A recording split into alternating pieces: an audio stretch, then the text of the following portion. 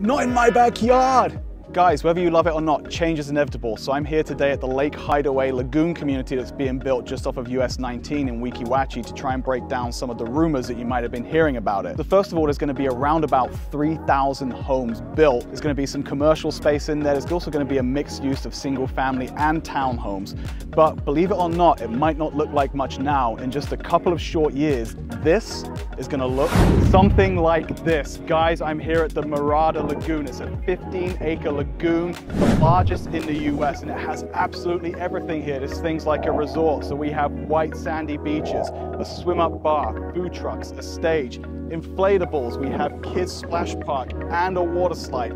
Guys, you can't find anything else like this anywhere else, let alone in Weeki Wachee. So who's excited about this coming here? So guys, let me know in the comments below whether you're excited or whether there's some trepidation and some anger on your part, but please keep it clean. As always, follow me at the Hardy Team Real Estate or Discover Spring Hill to keep up to date with all of the local information, the latest news on this development. I'm Ross Hardy. It's time to love where you live.